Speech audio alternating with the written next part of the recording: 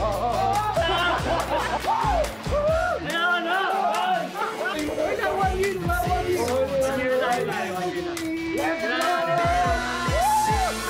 about to make it happen. So hot, we burn it up. We just can't get enough. Get down now, have some fun. 'Cause we about to make it. We about to make it happen.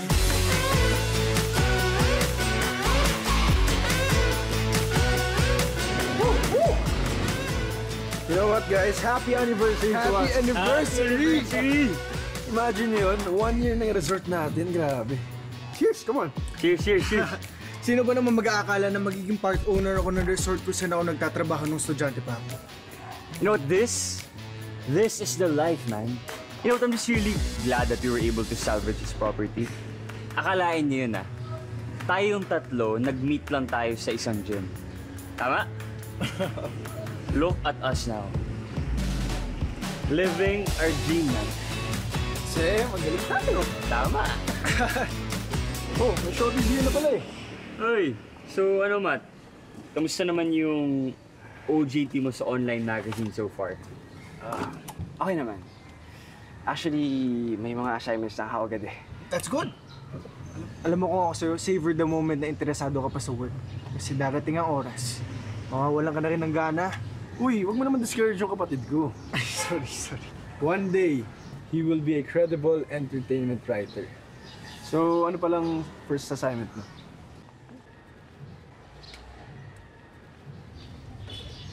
Lovely the kuy-kuy! What? Interest. And Matt, ano ba na aside from the fact that we are gym buddies and business partners, eh meron pa kaming something in common ni Winston and Ad. And that is, we're all from that year. Or the better term is, roasted. Wait, what? Come on. Lovely is a goddess. So, parang imposible naman ata yung Totoo yun.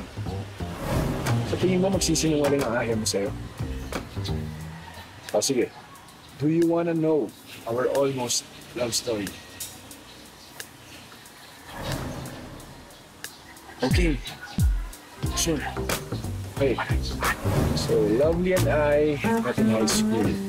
I was varsity player, and she was shy, studious student in class. Palagi na sa top 10.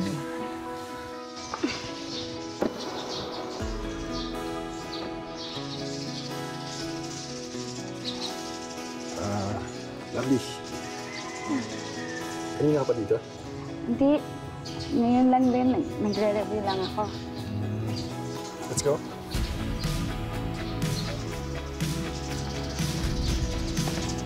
Akala ko nga magiging kami. Kasi palagi kami magkasama. All was well until bigla na lang siya nag-disappear. What? What do you mean disappeared? Nawala na lang siya parang pula. You know, I haven't heard from her since then. Pero nabalitaan ko rin na nagpa-transfer daw siya sa ibang school. Saklap naman. I was a struggling architecture student. Kasi kinailangan ko pagsabayin yung pagiging estudyante ko at pagiging bartender ko. Dito mismo, sa resort na to. I was dirt poor. Oh, basta boss ha. Ano ba? Usapan natin ha? Hindi nga. Oy, okay, sige. Dito ka na pala. Hi. Hello. Kayo na pa? Ngayon lang din. Lovely. Are you okay? Oo naman. Ikaw, okay lang ba sa'yo na dito tayo kakain? Oo naman. May mga in-advance order lang ako para kainin natin eh. Birthday. Thank you. Ala, ano yan? Buksan mo. Sana magustuhan mo. Oh! Ang ganda! Thank you! Excited na akong gamitin. Pinag-ipunan ko yan. Pati itong mga in-order ko para sa'yo. Thank you, Andrew. You're welcome. Nagkita pa nga kami after that night eh. Mga 2 o 3 beses pa. Biglang isang araw, alaman ko na lang na nag-drop out pala siya. Sinubukan ko pa nga i-message at tawagan sa mga social media accounts niya eh. Pero wala. Blocked. Baka naman kasi may ginawa ka. Ako? Ako pa ba? Sa lahat na nandito, ako ang pinaka-grounded. Ako ang gentleman. Sabihin mo na lang, nanliit siya sa katayuan ko sa buhay. Clingy kaya nun. Buti pa siguro, hindi ako yung naging jowa nun. Wait, okay. So, my turn. Well, I met Lovely in a workplace. Naging production associate siya sa isa sa mga naging fashion events ko dati. We worked together, and then eventually, I grew fond of him. In fact, naging kami. Olero! I was able to mix business and play. Grabe! Hangin dito! Babe, flowers for you. Ano okasyon? Wala lang. Kasi each day with you is a very special day for me. Tsaka wala rin namang trabaho ngayon, so I figured na this is the best time for us to spend more time with each other. Thank you, babe. You're welcome. That sounds romantic. Well, it is. Pero gaya nung nangyari sa kanilang dalawa, she disappeared. She resigned and never to be heard of again until nalaman ko na she moved na pala to Thailand. I have an idea. And that is? Kailan mo kikitain si Lovely para sa interview? In 2 days. Why? Invite her here for dinner and drinks. Sagot na namin. Huh? What for? Para makilala niya kung sino na yung mga lalaking ginost niya. Aren't you being too childish? Well, parang hindi naman siya bad idea. Gusto rin namin siyang makita and, catch up. Catch up. Oo, catch up. Feeling ko good idea talaga yun eh. Para may flex na namin kung sino na kami ngayon. Diba? Kasi tira mo naman dito si Winston. He just passed and topped the board exams. And will surely be a great talk. While si Andrew naman, siya na yung one of the most in-demand architects here in Luzon. Soon to be Philippines. And ako, syempre, kung di naman ako tatanungin, chill lang ako eh. The best and most in-demand model in the Philippines and in Asia. So ano? Oh, yeah. Matt? Sige na. Game? Ano? Sige na nga. Yun!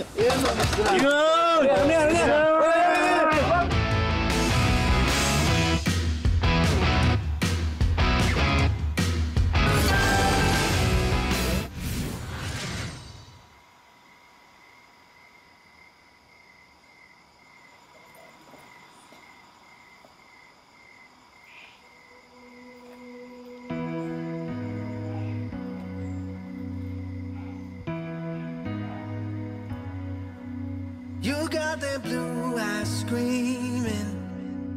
You got my heart skipping beats every night. You got that something classic. You got me thinking it's you I'm missing. You got that showstop smile. You got my mind dreaming every day. You got that something brand new. You got me thinking it's you I'm missing. I've seen the world, but nothing's better than loving you, girl. I've been waiting time and time again. I've been searching, but nothing else will do. Excuse me, sir. Are you Matthew Sim from the online magazine? Yes. Good morning. Good morning. Maupo po muna tayo, sir.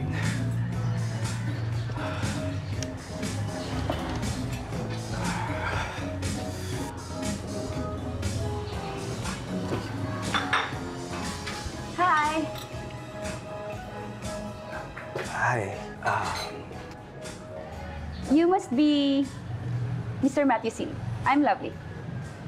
I am Math. Just call me Math. Have a seat.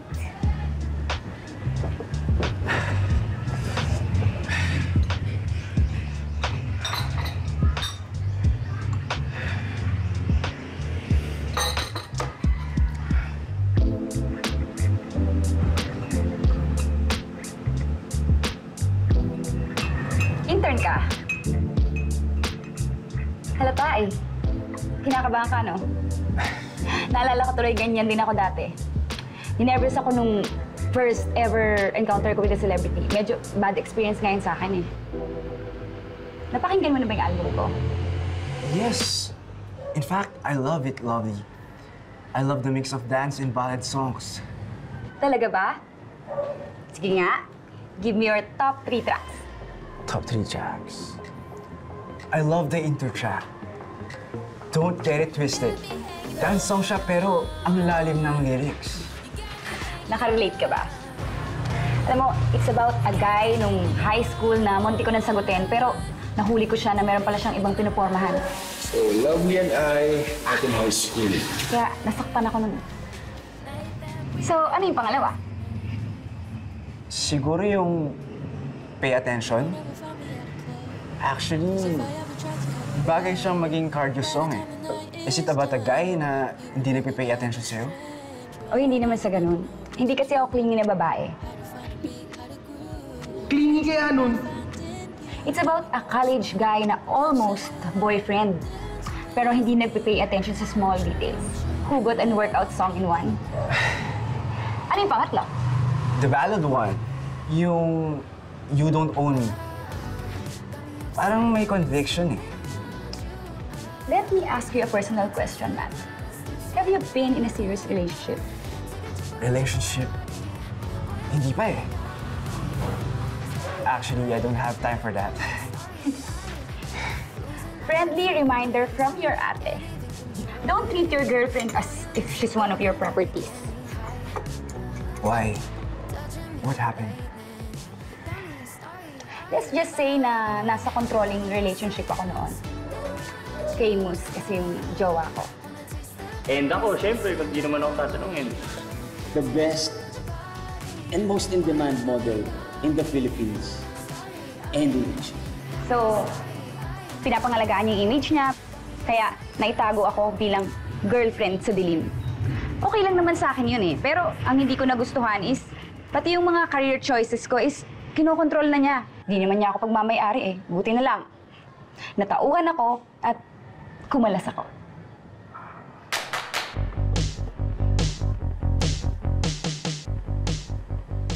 Madsin ang pangalan mo, di ba?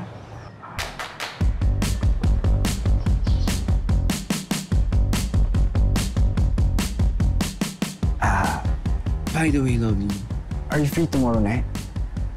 I was wondering if we can invite you for dinner. We?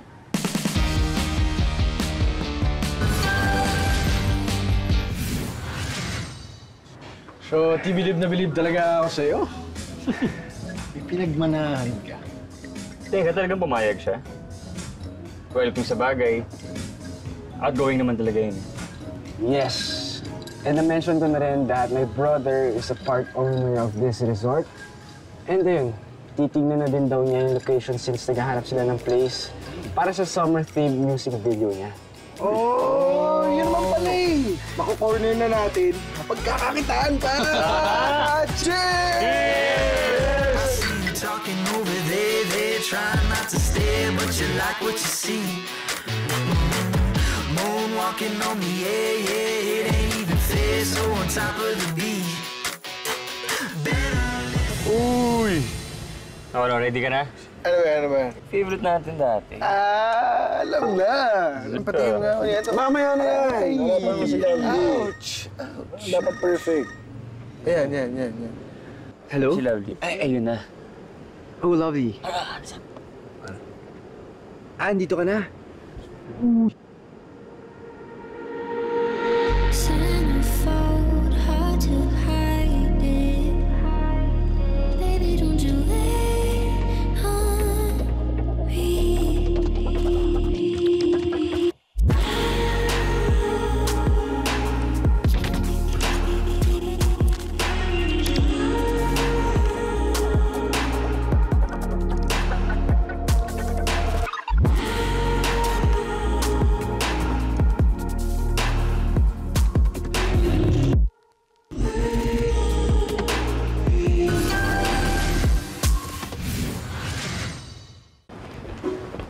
lovely. Hi. Lovely. Look what we have here. Reunion ba ng mga almost boyfriends ko dito? Ano to? Ungkata na ba ng mga past? Okay guys, let's have a seat. Let's go.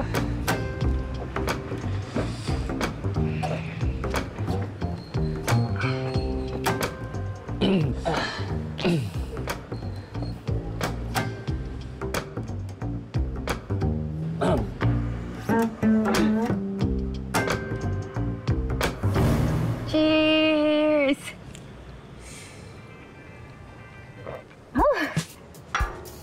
Oh, ba't di kayo umiinom? Ano to? Drinking show ko lang? Sino nga namang mag-aakala na magkakakilala na pala kayong tatlo? Anong trip nyo? Ba't dinamay nyo pa si Matt para imbitahin ako dito? What? Sinabi nila yon? Hindi buong kwento. That's what they told me.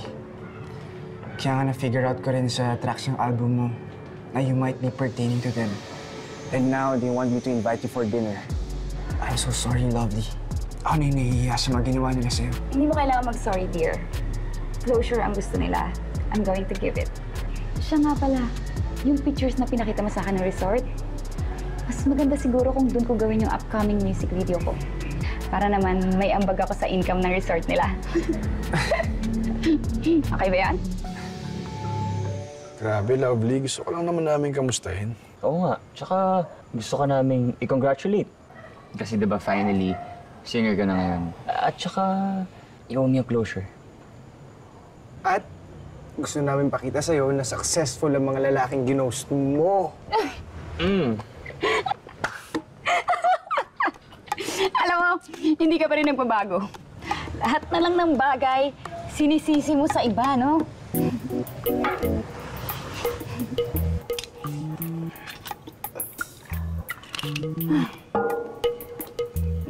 Cheers!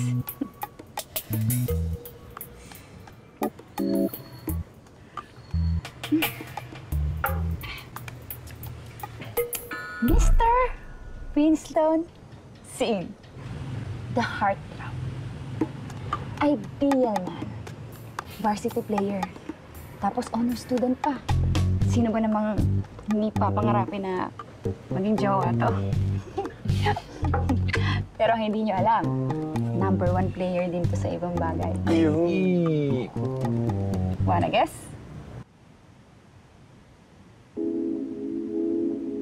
Yes, Mr. Sin. Nahuli kita na nakikipaghalikan. Doon sa cheerleader, naalala mo? Lovely. Let's go. At ang masaklap pa doon, hindi ito ang unang beses na nangyari yun. Pag nililigawan niya ako, lagi siyang may kalandiang iba. Ay, double dead. Lovely, I'm sorry. I was so young. Sorry. Dito naman tayo kay Mr. I'm dirt poor, kaya niya ako binasted guy. Alam niyo guys, hindi naman sa akin importante kung mahirap kayo o mayaman. Pero kapag sinaktan niyo ako, i-delete ko talaga kayo sa life ko.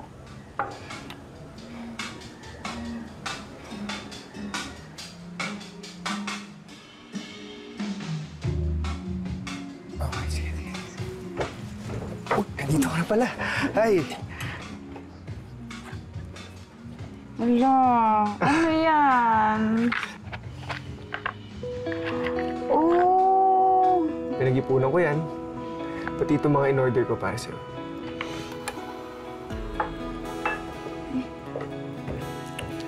Hipon tsaka binagoongan sa gata. Yes! Paborito ko yan. Tsaka yan ang specialty namin dito. Game?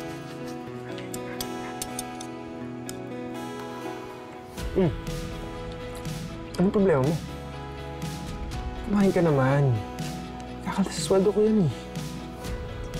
Di ba, alam mo naman na allergic ako sa hipon tsaka sa bagoong. Ang ate mo naman.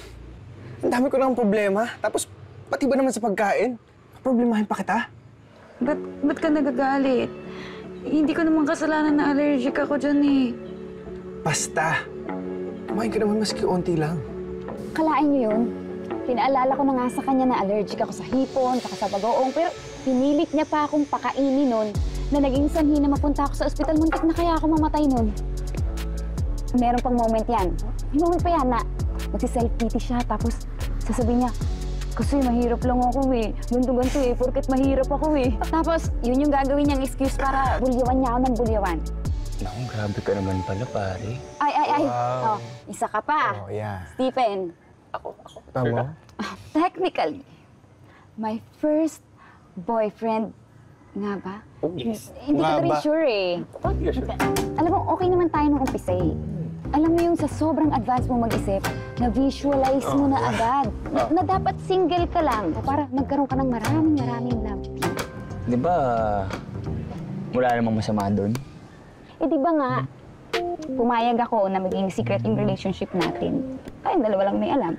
Ang hindi ko masikmura is tinatago mo na nga yung relationship natin. Pati ba naman yung talent ko sa pagkanta, sa pagsayaw, gusto mo rin itago. Flowers for you.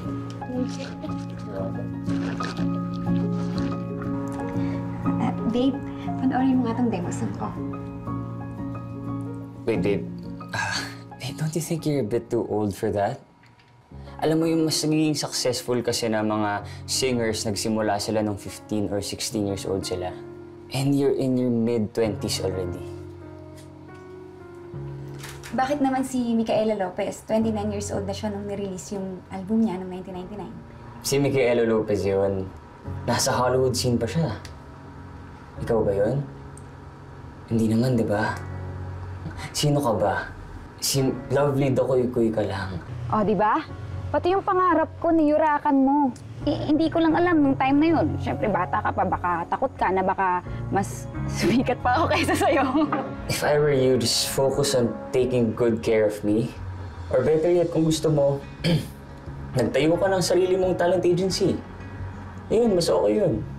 Mabuti na lang, nagbakasyon ako sa Thailand. Tapos doon ko na-meet yung mga producers na nag-produce ng album ko. Di ba? I'm doing great.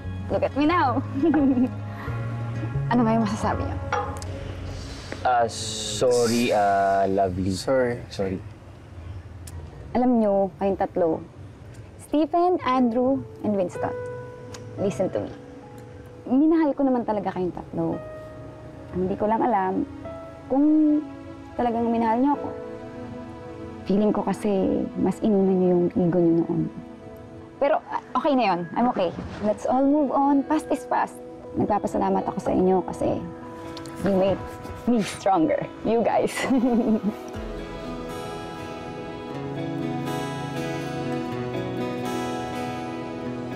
Oh. Napakabait kayo, ah. Bait kayo, ah.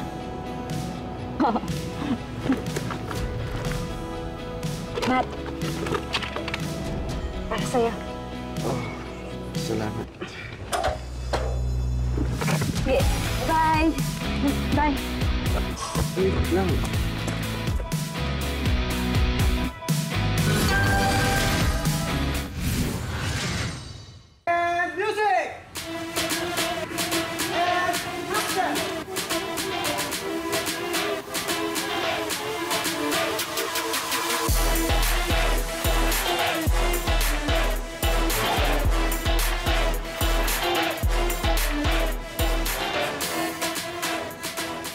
Grabe ka, Winston. Paano mo nagawang mag-cheat sa kanya? Eh, ikaw. Simple-simple niyang babae, hindi mo man lang sineryoso. Kung makapagsalita ka, bakit di mo siya pinakinggan noon? Eh, di ba, magaling naman siya noon pa. Sayang, no?